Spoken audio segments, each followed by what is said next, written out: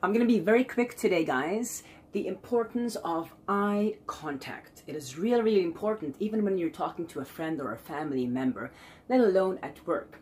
I recently checked into a hotel, and believe it or not, the entire transaction, this employee did not look at me into my eyes. I could not see his eyes. I was looking at him, but any transaction, if he's giving me a card, if he's taking my credit card, if he's writing something, when he goes up, he gives me something or he tells me something, but he's not looking at me.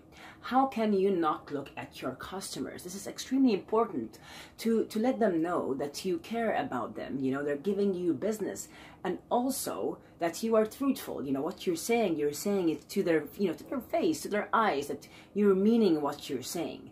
So please, it's something small everyone thinks, but eye contact, I see it in many people. They're talking and they just look and look, and they don't like to look into the person for such a long time, which it should not be, really, especially when you are in the customer service industry. Make sure you're looking at your customers, at your employees, at your team members in the eyes when you're talking to them. Everyone's a person. Everyone, whether they're giving a service or receiving a service or simply talking about their day, it is important to look people in the eye.